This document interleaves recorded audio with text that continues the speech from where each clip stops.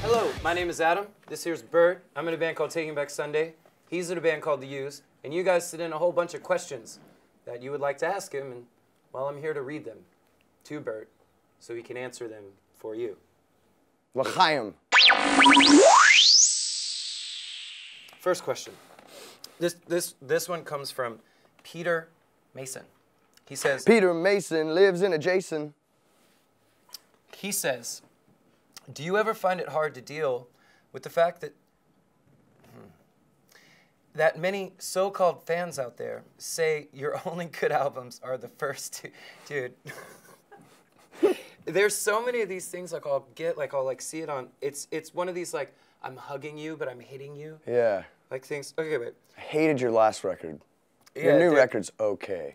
Well, I'm your biggest fan. Yeah, it's like, but thanks. But does this create more pressure on you guys when you're recording a new album? It's not about that for us. I'm sure for anyone who makes music that they care about, it's not about that. A record is a snapshot of a time in an artist's life. It's exactly what's going on behind the eyes. So what you might think is your own personal opinion, and that's what art is all about. It's very subjective. There's a lot of music out there. So we love when you enjoy our records. We don't mind when you don't. I don't know. Keep your fucking opinions to yourself. Go make your own goddamn. Yeah, make a record. See how easy it is. All right, but this one's from Stephen Marl. Stephen Marl lives in a hall. That's good. Good rhyme there. Good rhyme. What inspired you to take a political route with your most recent music?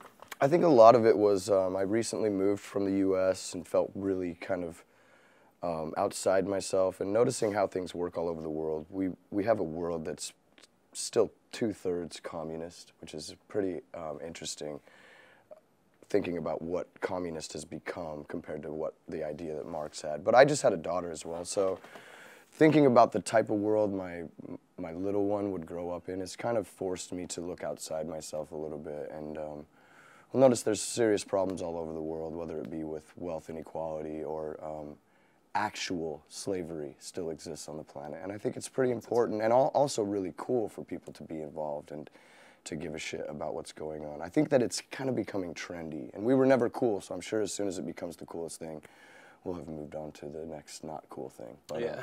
Hopefully we will have saved the planet by then. It's not impossible. Yeah. So Sarah Dino. Sarah Dino, Mamma. Well, it's Sarah Dino Carl. Oh, Sarah Dino Carl. Varl. Okay, good. Lemon Varl. Lemon. What is your go-to sad song when you are feeling down?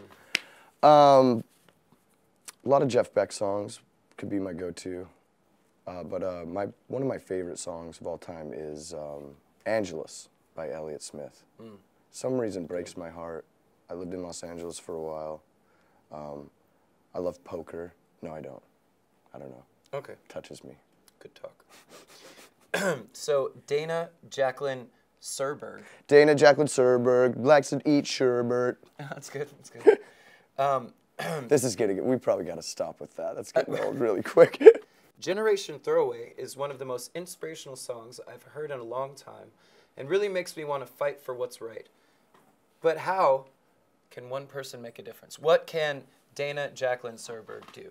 Well, one of my heroes, Noam Chomsky, and I don't really believe that people need heroes. It'd be a lot better if we could all be our own hero and in some kind of way be inspired to lead instead of follow a myriad of people on Twitter. But one of my heroes says that the most important thing you can do in trying to change the world is never, ever make a statement like there's nothing we can do, because you've only solidified that there's really actually nothing you can do. You'd be surprised how little it takes to actually change the world we live in. For example, they were trying to build a McDonald's near my house in Rozelle in New South Wales, and it was within like 5 kilometers of an elementary school, which people have a problem with. We don't want our kids to grow up and be fat corporate slobs, slaves. And so they petitioned and they actually stopped the McDonald's from being built. And that's just, That's pretty sweet. how little it actually takes to do the right thing. One thing, just stop shopping at Walmart. Yeah. Period. Don't do it. Just you have the power. Your fiat currency is power in your pocket. And thanks for the compliment. I'm sure Dana Jacqueline Serberg would appreciate that. She's great. She's a nice lady. Okay, Diana Warren would like to know. I'm not doing it. If you could listen to one album for the rest of your life, what album would it be and why? It's tough. I really enjoy... It's really tough because people are people. You know, you find out things about your heroes that you maybe are disappointing. I loved Cat Stevens growing up, and to find out that he's such a kind of convoluted, confused... I mean, beliefs make people irrational. That's the bottom line. If I had to listen to one record for the rest of my life, There you go. I would... I guess I would listen to... That's tough, man. Sam Cooke has a song on Saturday Night, which Cat Stevens later covered, but it is the worst cover you could do. Like, I feel like if you're going to cover a song, you need to bring something new to it. Oh, Saturday night.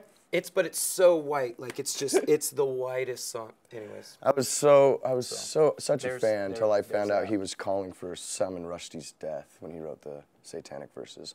But if I had to listen to one record, Really? yeah. But then now he's denying it, as you would. He writes songs. Why? I mean, he's not a... I don't know. Okay.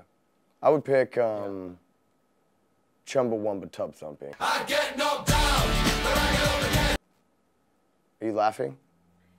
Because I get knocked down, but then I get up again. You can never go and keep me down. I have a but. Is that the song to where they have, like, they're just naming all these different... Whiskey drink, vodka drink. So I have this buddy, and then he, his name's Greg, and he thought it would be funny one night, and he actually went to a bar and played that song on the jukebox, just on repeat, and then ordered every drink that they would name, and as it would come up, he would... It was pretty fun. He's like, I got a whiskey drink. I got a vodka drink. Yeah. I saw like a shout out to that song on The Simpsons. You probably saw it. It's like Homer. He's like, I drink a whiskey drink, I drink a vodka drink, and when I have to piss, I get to use the kitchen sink. It's genius. No, I actually didn't. Genius. That is funny.